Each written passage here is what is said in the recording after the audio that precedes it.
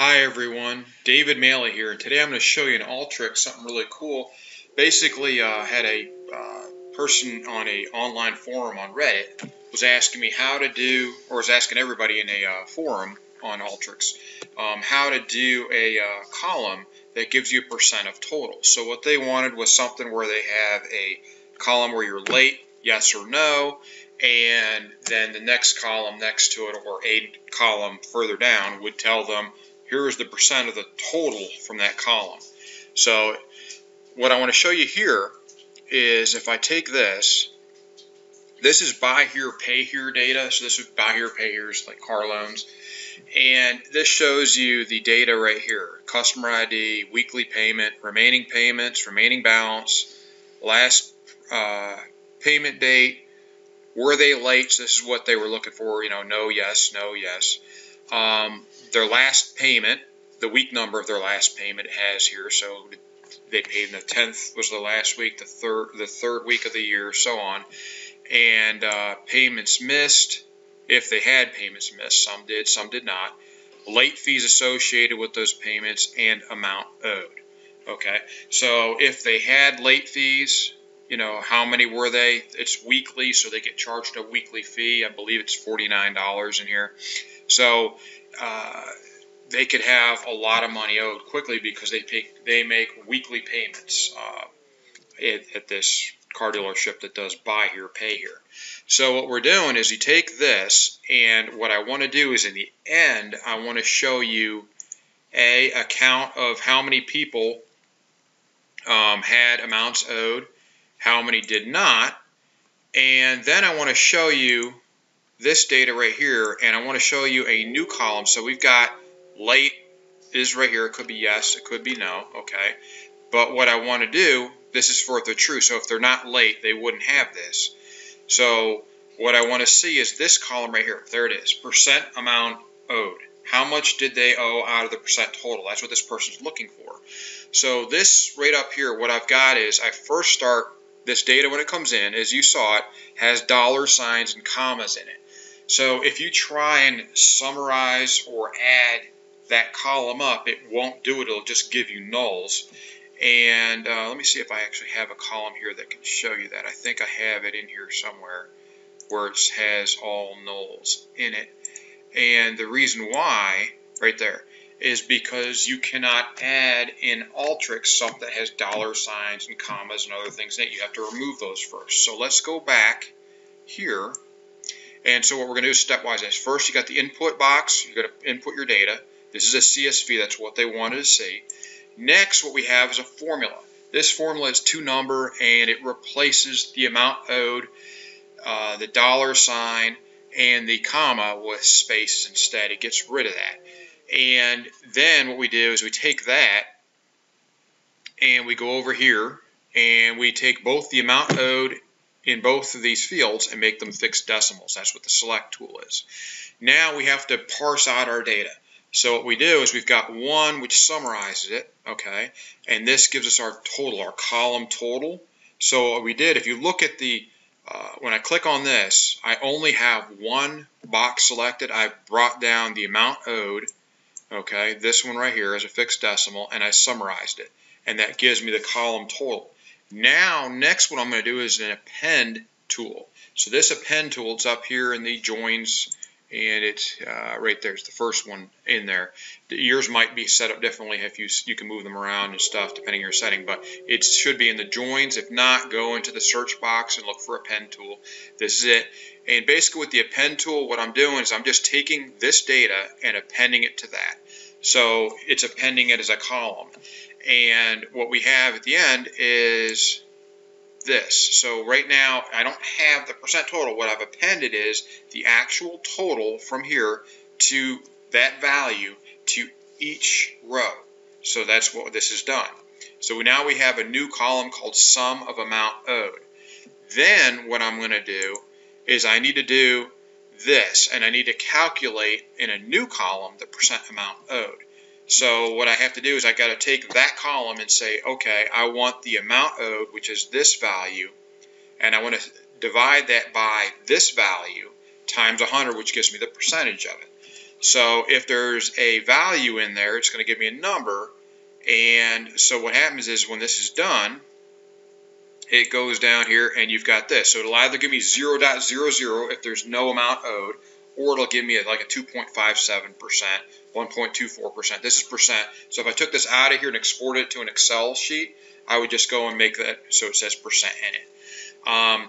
So next, out of this, I want to go a little bit beyond that, and I want to say, okay, well, what did they owe money or not? So is the amount, as you can see in this filter, I'm doing percent amount owed where it's not equal to 0. So up here, true is they owed money. False means they did not. So the amount of people that did not owe any money is 51. So I put a summarize there, and it's only got one field on the count of customer ID. So it's going to count all the people that did not owe any money. The one above it does the same thing, but the opposite. So it's a count on customer ID, but it's for the true versus false. So what that means, these people owed money. So that's about right for a buy here, pay here, that 64 people were behind on their payments and 51 were not. So you got a little bit more, maybe 60% that owe money and are behind by one payment or more, and 40% that are not. That's roughly about what it is. Then I want to take a little bit further. I want to see more of it. Now I could go and take this data. You can see it here and see it down here, but if I want to see it, you're really supposed to use this browse field, and then it gives you that and gives you a little bit more of your data if you want, but that it doesn't matter. You don't need that tool. This sum right here, what I did was I used a couple more fields, and as you can see here, I have payments missed. I want it grouped by that. I have customer ID count. I have late fees grouped by amount owed sum and percent amount owed sum. Now you can't summarize these if they are in string, so make sure that they are, look at your fields here and see how they're fixed decimal. If they were strings, they would not be. When I click on this add, it won't give me the sum for it. If I pick something that's a V string, it'll be grayed out. Okay, so what I want to do is I want to see it. This is what we've got right here: payments missed, customer ID, late fees, amount owed, and percent amount owed. And this breakout, what it does, it says, okay, I can now look at this group of customers, which is, what do we say, 60 of them? 64 of them. I can look at the 64 and further break them down and say, out of this, I have people that missed 1 payment, 2 payments, 3 payments, 4, 5, all the way to 8, right? If they missed 9 payments, this was done for March, then they wouldn't be in there. It would have been, we cut off on the 1st of the year, so that would be someone from December for them to miss that.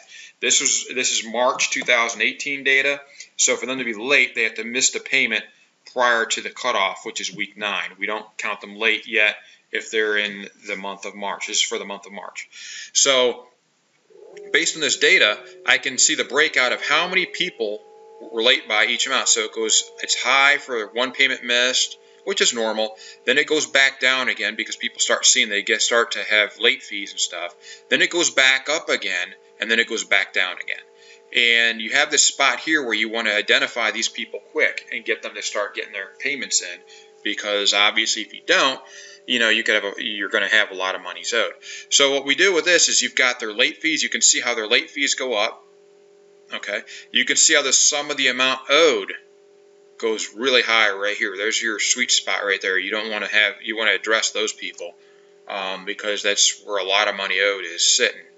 And then you can see here the sum percent amount owed. Again, by breaking it out by that, I can see the percentage of the breakout in each. This is where it gets really interesting to be able to do this. So you can I could take this and graph this now in Excel or through Alteryx or whatever I want to do, and I could see the breakdown of the percentages of these different groups. And I could actually look into them more and see if there's some behavior patterns that we could identify, maybe do a customer segmentation here, whatever it is I want to do, and see if we can do something to try and get these people to pay, to remind them better, to give them more mailings maybe. Maybe mailings aren't effective on these people down here. Maybe they need a phone call. Maybe phone calls aren't effective and they need mailing.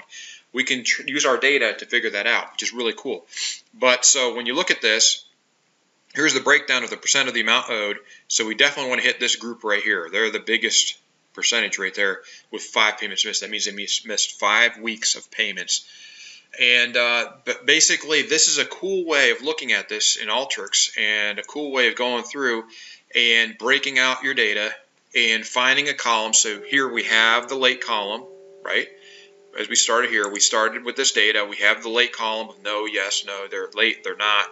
And what we did was we went over here, and to walk you through it again, you have to go, because in this case we were using money, currency columns, we don't want the dollar sign and the comma. We want the dot, the decimal point is fine, but the other two is not, so they need to be removed. That's what this formula right here was, and you enter this in, to number, parentheses replace, the amount owed, that's the field. You're replacing the dollar sign with nothing. You're replacing the comma with nothing. Not really a space, but it's just a, the two quotes right there. And once you do that, the data will pass through here. Then what we want to do is we want to change them to be fixed decimal 20.2. You could have 19.2. It doesn't matter, unless you have big numbers, big sales, and then we might have to increase that. So once we have that, we can summarize by that. Next, what we do is we break it out. We have a summary here that does amount owed and does the sum of it. And then we add it back together with an append to put that. We're not adding it in as a row. We're adding it into each row instead at the end. So right here, you can see at the end, it's the sum of amount owed. Then we have a formula again right here to go and calculate the percentage and put in its own column, percent amount owed. And then what we're doing here is breaking out the percent amount owed. Do they have payments owed or do they not? So not is down here. Do they? Yes, they're up here. We get the count of each to make sure. That's like a quick check. Is this correct? How many do we have? We quickly tell our somebody if they want to know this. Hey, you got 52 people. You got 64 people that owe money. 50 whatever it was that don't. Then what we wanted to do is take this tool again right here, the summarize tool. In this way, we break it all down by payments missed, customer ID, count. Make sure you pick count, okay, to get you the right number here, not sum. Okay, late fees, group by, amount owed, sum, percent amount owed, sum. And what this does, it gives you the complete breakdown of each payment missed. So if the group of people that missed 1, there's 10 of them. For the group of people that missed 2, there's 8. 3, 2 of them missed it. 4, that missed 4 payments, 10, and so on. And you can see the breakdown of the late fees, the sum of the amount owed, and the percent of the sum amount owed. So that's really cool. So in all these cases, and then you can go back here if you just want to get the columns of the amount owed. And if you want to get it before that with the zeros in there, you can do that right here. So you just click on this right arrow on each of these to get that. So at this point, we have that column with the percent amount owed. At this point, we have it with the zeros removed because they would be down here. They have nothing owed. And then again, we broke it down completely right here. So this is a cool way to do this. Again, it uses the Append tool, summarize, and this is how you would go and take a column and get the total of it and then get the percent total in a new column. Thanks again for watching. Please subscribe and like, and please check out my other videos on my channel. You'll like all of them. They got a lot of data science, data analysis, Alteryx, all kinds of cool stuff on there for you. Thanks again for watching, and have a great day.